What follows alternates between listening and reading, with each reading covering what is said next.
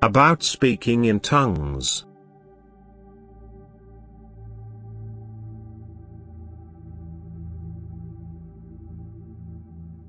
You should educate your fellow human beings in all truthfulness, and therefore you first have to receive the truth from me myself.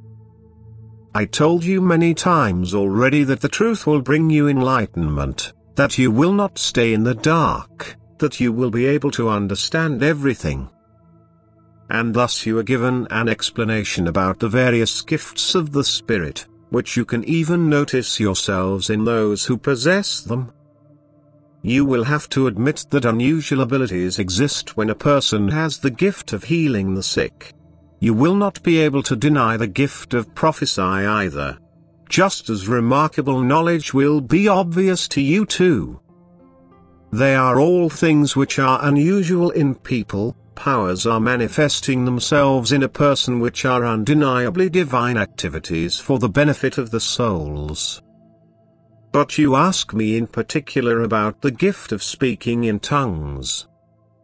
You have already received the simple explanation from me that this gift is a special sign of a most heartfelt bond with me, explained such that I speak through a person who talks to people of different nations and they hear him in their native tongue, so that everyone believes that he speaks to them in their own language.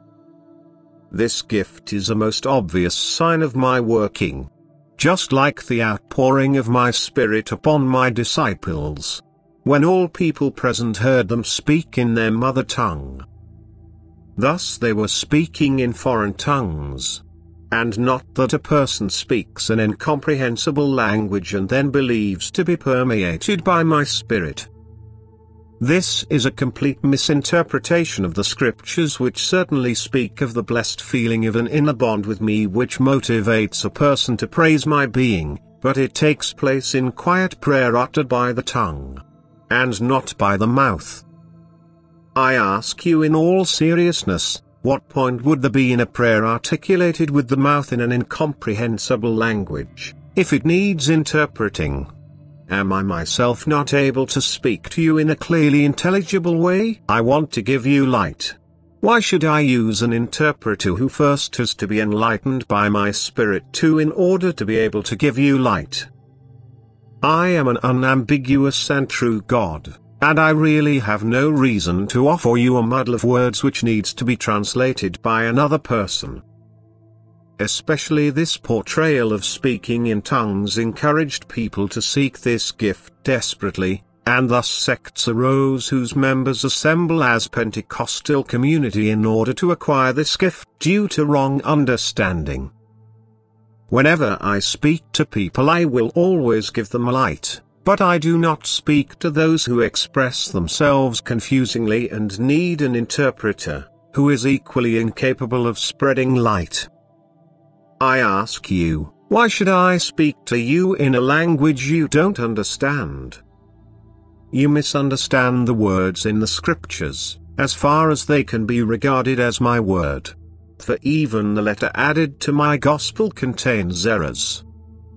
Words have been added which were not my word, and even those are misinterpreted by you, and thus you cannot escape from error. But precisely these words form the basic teachings of those supposedly permeated by the Spirit of Pentecost.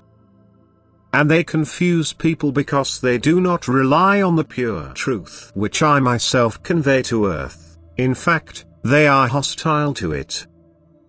They do not accept this pure teaching, and this, in itself, should already be evidence for you that they have built on wrong principles.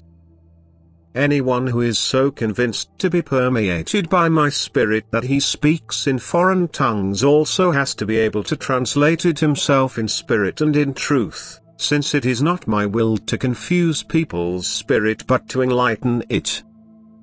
And this translation has to agree with the spiritual knowledge which I convey to earth from above, or you can reject it as error. I will give light to all of you. And you should not resist this light, for the gift of grace offered to you from above is immeasurable, and yet the error is equally enormous, so that I have to be active myself in order to help you become enlightened again. and blessed is he who accepts the light that shines for him. Amen.